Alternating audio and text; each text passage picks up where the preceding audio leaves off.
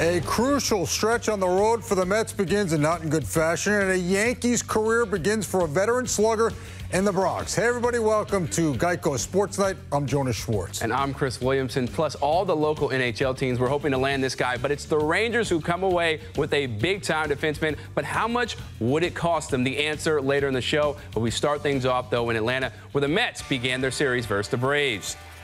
All right, so Atlanta currently holding the top spot in the NL East. Zach Wheeler enters having allowed 10 home runs in his previous 6 starts. Bottom first batter he sees Ronald Acuna lifts the ball to left. It's gone. Leadoff home run, 1-0 Braves. Top 5th, same score. 1 on. Wheeler bloops it up the middle of Mike Soroka. Ahmed Rosario scores. We're tied at 2. Bottom 5th, still tied. Atlanta threatening with 2 on. Nick Markakis loops it to left. Jeff McNeil's throw is cut off.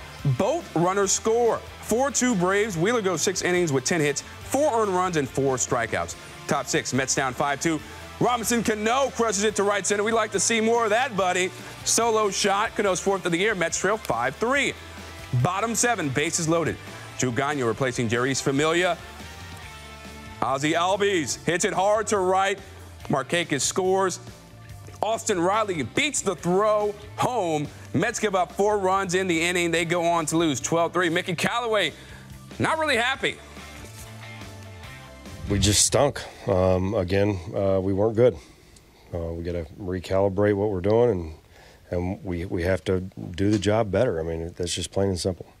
Are you concerned by Familia's trajectory as of late? Yeah, I mean, it's concerning, obviously, when guys are struggling to that degree, but it's not just him, obviously. It's, almost the whole bullpen at this point. So, we're going to have to figure out a way to get it done. What we've been doing obviously hasn't worked, so we're going to have to change some stuff up, just like we always will when we're not getting the results we want, and get back to the drawing board and figure this thing out.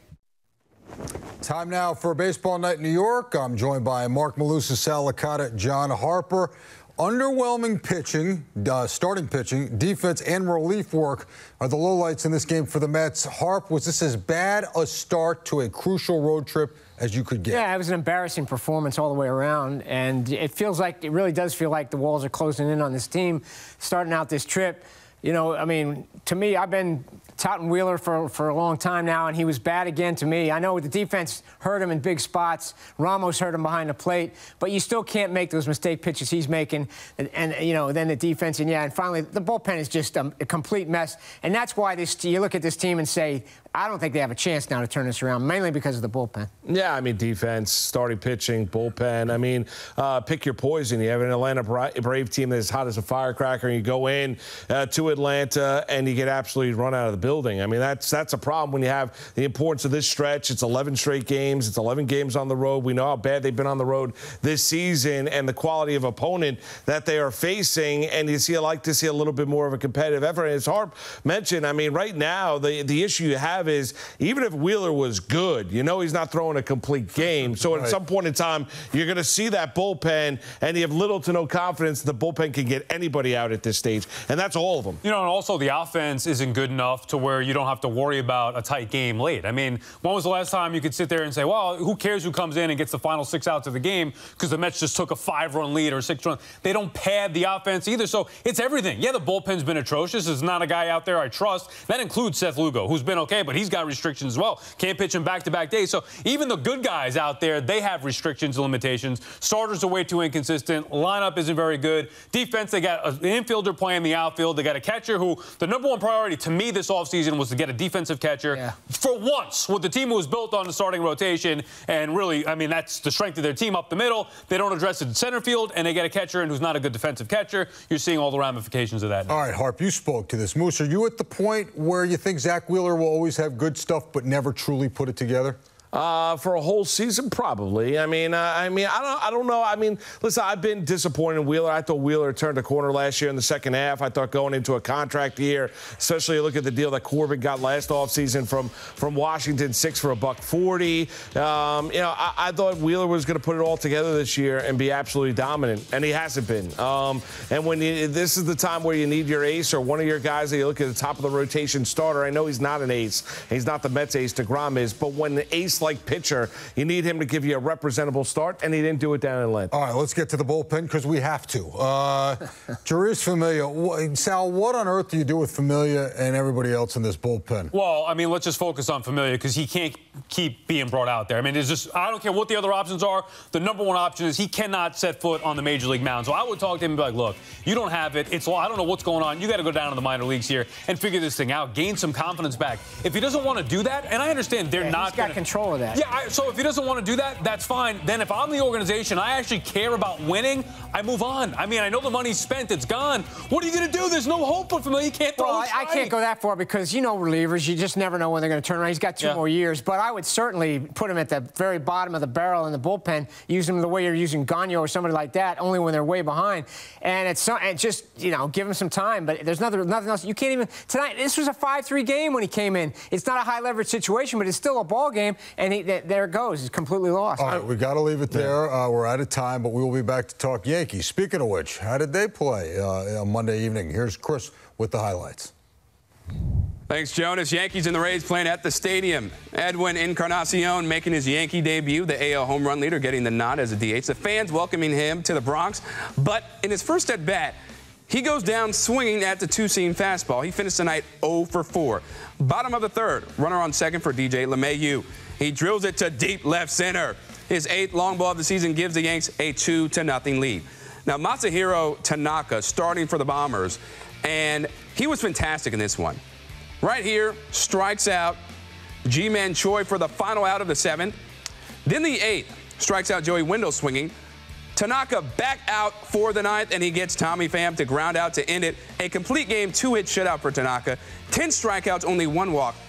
Yanks win it 3-0. Here's Sweeney Murdy with more on Tanaka's brilliant performance. Hey, what's that quote from The Dark Knight? You know, one about the hero you need, hero you deserve, something like that. I don't know. I'm usually pretty good with movie quotes, but I get that one mixed up all the time. Masahiro Tanaka is the hero the Yankees need and deserve, and all of that right now. A complete game 2-hitter, game 1 of a big 3-game series against Tampa Bay. Tell me you don't want this guy on the mound in a big game. Look at his past performances in the playoffs or anytime during the regular season where you consider a big-time matchup, the crowd is energized, all that stuff. Tanaka comes to perform. He's been that way since the Yankees have gotten him. And sure, his regular season numbers don't sparkle like the quote-unquote ace, but when you need a big performance, Tanaka delivers it. I will take my chances with him every single time. I'm not saying the Yankees don't need to go out and get another pitcher, get a number 1 type guy, but what good does it do to win game 1 of a playoff series if you lose games 2, 3, and 4? Tanaka is a guy you want on the mound in October. James Paxton could be that too. We'll see if he's turned a corner. But the Yankees, as they look for pitching, remember, I said this before, no matter who they get, it doesn't mean the other guys can just sit back. They need more performances like this. Tanaka showed what a big game pitcher he is. Back to you. Thanks, Sweeney. We know that Giancarlo Stanton is expected back in the lineup on Tuesday, but what about Aaron Judge? We'll fill you in coming up on Geico Sports Night. And we begin our countdown to 62,000 to 1. 3 teams, 1 city, 1 year, as SNY looks back to 1969, the most magical year in New York sports history. Check it out. 3 teams, 3 professional teams in the same town winning a championship in the same year. Has that ever been done anywhere besides New York City? No. Game 5 of the championship series may have been the most important game in the history of the New York Knicks. The New York Knicks seeking their first NBA championship. I tell everybody, my kid was the greatest of all of them. Knicks are the world champions. I believe in destiny, but this one night, everything fell in place for us. We have a new NBA champion. There are more underdogs out there in this world than there are favorites, you see. The game is over. The New York Jets are the world champions. Look at this scene. In New York, there are always a lot of stars. There are few champions.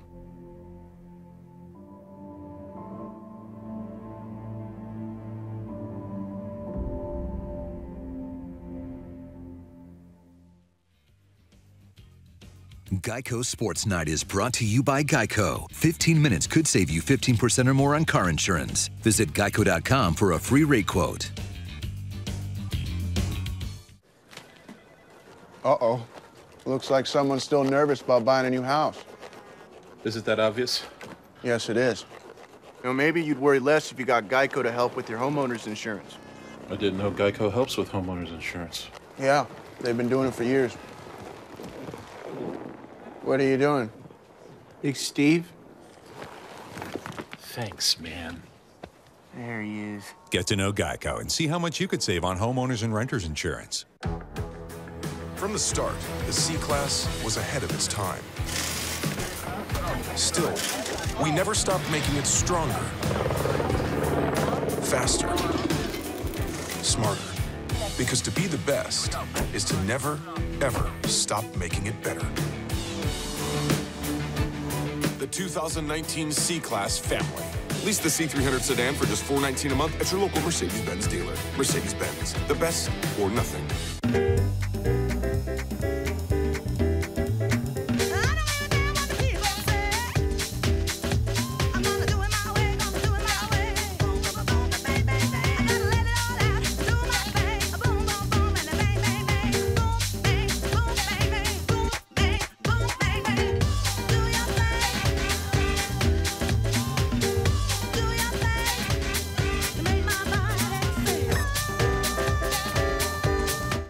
Hey, Google, talk to City Entertainment.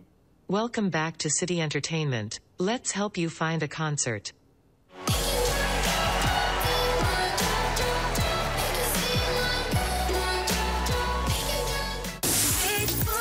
Tom Joyner mornings, La Loca for your workday. DL Hughley afternoons. New York's best mix of R&B all the time. On air, online, on demand. Radio 103.9. I'm here with the Cortezes, Lawsons, Carnivales at their family reunion to show them the family of Chevy SUVs. There's the Trax, the Equinox, and the Traverse. Which one's your favorite? The Trax, actually. More compact. Equinox is jumping out at me. If I wanted to be a cool dad, the Traverse. I like the blue one. The red one. And I would take that Traverse. Luckily, no matter what you want in an SUV, Chevy has the perfect one for you. I think you got it covered. Current qualified competitive lessees can get this Equinox for around $179 a month. Find new roads at your local Chevy dealer. Tomorrow, Pete Alonso aims to display some impressive exit velocity against division foes as he and the Mets look to gain some ground on Freddie Freeman and the Braves. Coverage begins with City pregame tomorrow at 6:30, only on SNY. A little chopper to third. LeMahieu fields, fires, got it! The Yankees win. If it's not the best, then it's right up there with one or two others. That's how great Tanaka was tonight.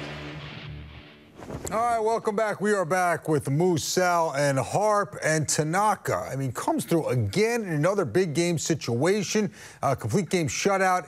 Moose, outside of Justin Verlander, is Tanaka the best big game pitcher in the American League? Well, he's the best big game pitcher for the Yankees, and he's right there with anybody. I mean, listen, we could all talk about his inconsistencies in the regular season as being a performer and, you know, not winning 20 games, not being this dynamic guy. But when you need a big win and you need a big start, Masahiro Tanaka is one of the better Yankees we've seen in quite some time because he is a tremendous big game pitcher. He talked about the fact that when he had an option to opt out, he decided to stick around because he wants the ball in the big game in New York City. He understands that's what proved it. I understand this is June. I know it's not October, but is there a guy right now? I don't care anybody. I don't care who. He's as good of a big game pitcher as the Yankees have had in quite some time, and you saw it once again on Monday night. Hey, he's proven it. And, you know, we talk a lot about if the Yankees are looking for that game one starter. Maybe he is the game one starter when you get to October. Maybe he should be because he has proven he can do it.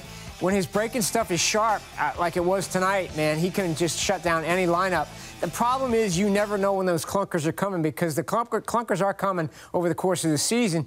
So far, for the most part, though, he has been nails in October, and that's what this team is all about. And when the clunkers do come, it's usually via the long ball, which takes the Yanks out of the game. Right. But, yeah, as far as being a big game pitcher, you look at the American League, you named it, Jonas, Justin Verlander. I mean, what are you going to go? Nate Eovaldi you putting in there? I mean, who else is going to go toe-to-toe? Maybe, but, yeah, but even in a big late. A big game, right? I mean, Corey Kluber's gotten tattooed in the big spot. All these guys have gotten beat. So everybody think it was National League action. Yeah, right. Big game pitcher, right? Right, but in the American League, you'd say you take Tanaka up against anybody when he's on his best, and usually that's the case with the big game. I put him up against anybody in the American League. Harp, was there a better offseason signing than the Yankees and DJ LeMahieu? It's starting to look like he is the best, I'll tell you. And you know, and I questioned it, I think we all did, where is he going to fit in exactly?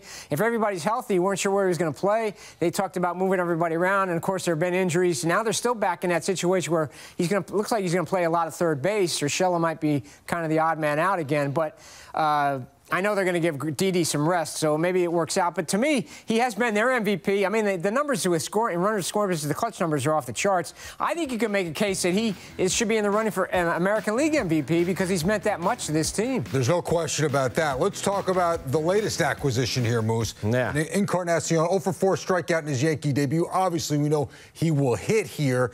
But, you know, I mean, what do you make out of what he brings to this lineup in the sense of how he beefs it up?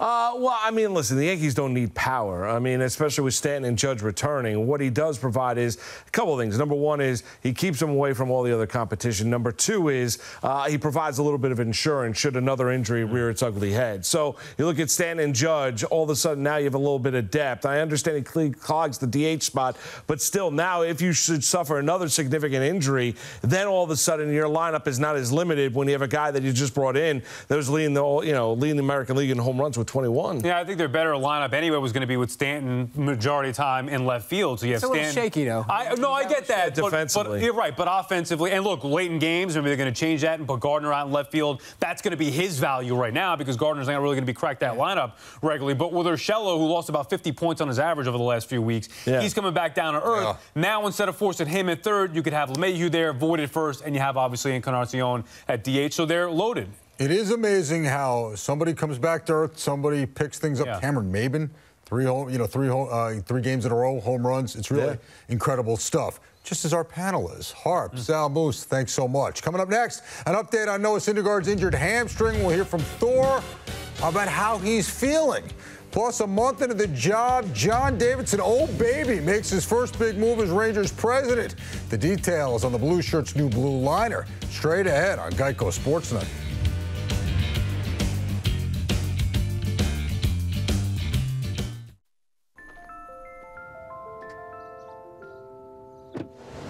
Don't wait. Now is the time to move up. Move up to next-gen connectivity. Move up to advanced safety. Move up to something a little more, well, Cadillac. In XT5, XT4, and the Escalade. Get this low-mileage lease on this 2019 Cadillac XT5 from around $399 per month with no first month's payment and $29.40 due at signing. Get new floors during Empire Today's gigantic 75% off sale. That's carpet, laminate, and even hardwood 75% off. Empire makes getting beautiful new floors easy. See samples in your home, get a free estimate, and have your floors professionally installed. Update your floors with Empire and get 75% off carpet, laminate, and hardwood. Schedule now. 800-588-2300 Empire. Today. If you were to attend a party with all of history's most influential people, the creators, the innovators, the pioneers, you'd notice a common theme. But if you were to choose one mother or father to throw such a party, it would have to be the father of tequila. Cuervo Tradicional since 1795, the father of tequila. This summer, find what you love in New York State.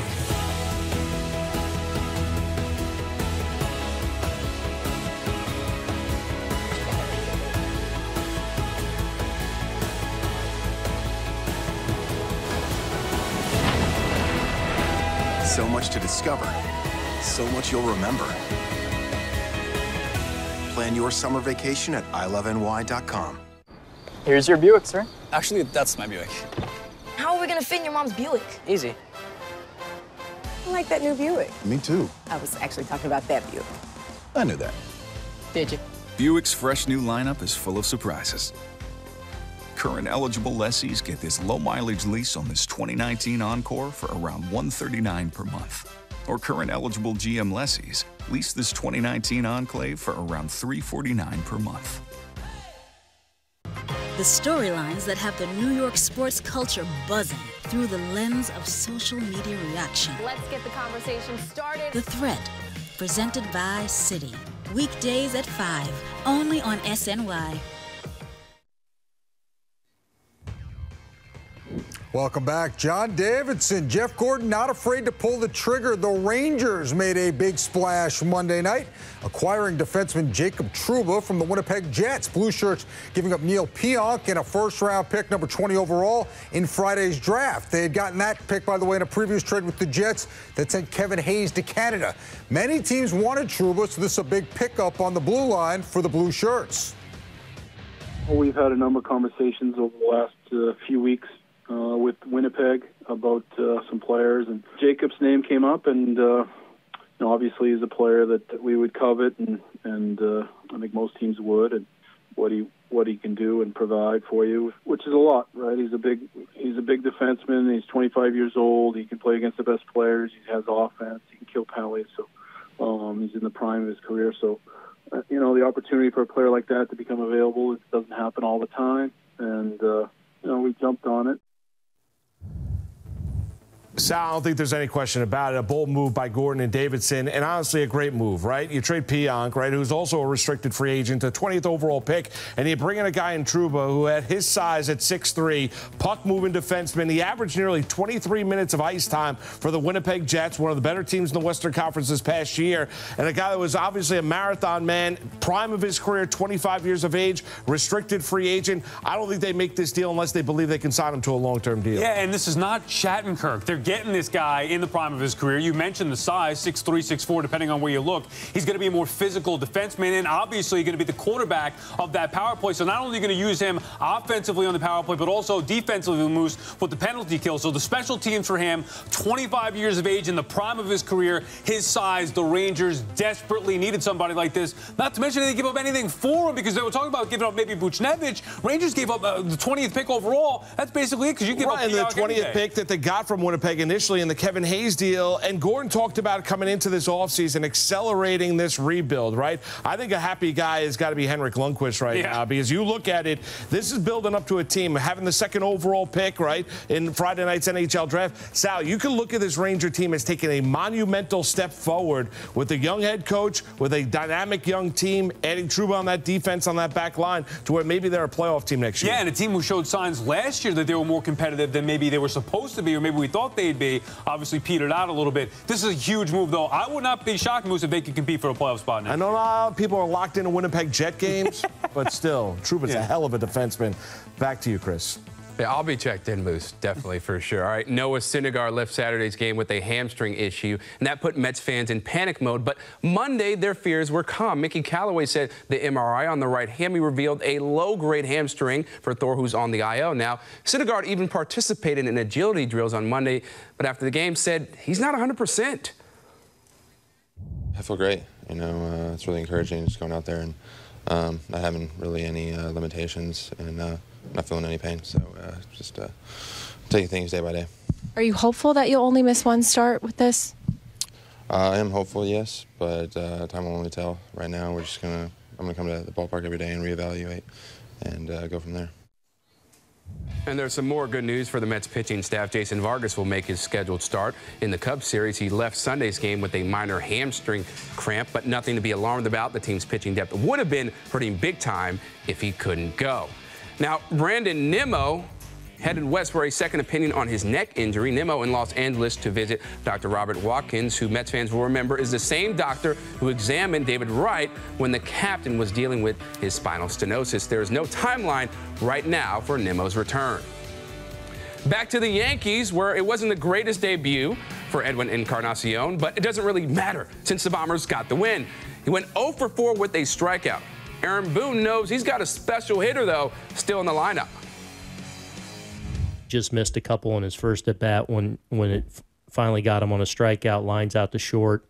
He's a really good hitter, more than just obviously a great power hitter. And this guy's a pro in the box and knows what he's doing, and so it was good to get him in there. I saw a lot of pitches today, so I feel good. I just missing a couple pitches that I know I can hit him good, but it's part of the game, you know. I get him tomorrow. All right, Josh McCown did great as a backup to Sam Darnold while the rookie learned the ropes of being in the NFL. But now McCown won't be backing up anybody in the NFL. The answer on what he's got going on next when Geico Sports Night returns. Geico Sports Night is brought to you by Geico. 15 minutes could save you 15% or more on car insurance. Visit geico.com for a free rate quote.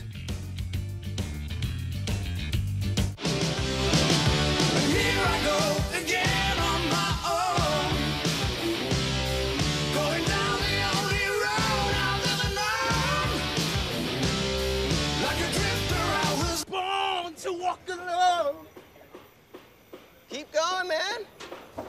You got it. If you ride, you get it. Geico Motorcycle. 15 minutes could save you 15% or more.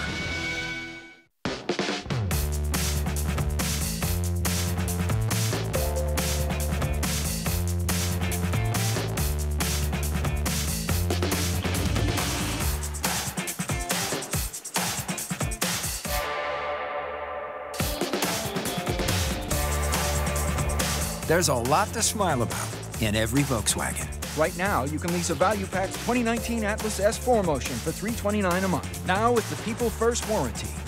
Set your eyes on my latest game changer, a world-famous Bobapedic Queen mattress for only $299. With all the quality and comfort of its more expensive cousins, it's really a little gem of a mattress, so that's what we called it, the Bobapedic Gem. Only at Bob's Discount Furniture and mybobs.com. The Kangaroo's pouch provides comfort and security for the little ones inside. Possibly the inspiration behind Hanes Comfort Flex Fit with a breathable pouch. That and probably this. Hanes Comfort Flex Fit. Our son Arjun was 6 weeks old and already had his first intestinal surgery when he was diagnosed with cystic fibrosis. CF is a rare, genetic, life-shortening disease that affects every organ in the body and makes breathing difficult. At age 3.5, Arjun looks completely normal, but on his belly are scars from being in the operating room 9 times, which can be a reminder of our family's daily fight to extend his life. Thanks to the Cystic Fibrosis Foundation, we know we are not in this fight alone. When the foundation was founded in 1955, children with CF rarely lived long enough to attend kindergarten. Today, thanks to the Foundation's groundbreaking research, advocacy, and care, some people with CF are attending college, getting married, and starting families. But there is still much work to be done. Until CF stands for Cure Found, for all people with CF, including those like my son Arjun, we will not stop. Help us add tomorrows. Visit cff.org today. You could win a trip to Universal Orlando Resort's 3 amazing theme parks, where you could experience Hagrid's Magical Creatures Motorbike Adventure, the epic new addition to the wizarding world of Harry Potter. Plus, stay on site at Lowe's Sapphire Falls Resort. Just go to sny.tv/Toyota and enter today. Toyota, let's go places. All things New York sports, all on one site, with easy access to up-to-the-minute news on all of your favorite New York area teams, only on SNY.TV. Some football news. Josh McCown made it official Monday, formally announcing his retirement from the NFL. McCown, of course, instrumental bringing along Sam Darnold for the Jets last year. He played for 10 NFL teams in 17 years and will now go to work for ESPN. And in NBA news, the longest tenured net could be on a new team this summer. Forward Rondé Hollis-Jefferson saw Brooklyn decline a $3.94 million qualifying offer to him Monday, so now he'll become an unrestricted free agent. That being said, Brooklyn can re-sign him if they want. And once the Lakers made that major deal for AD, to no surprise, they are the favorites to win the 2020 NBA title. 3-1 odds for Showtime, followed by Milwaukee and the Clippers as far as the New York teams.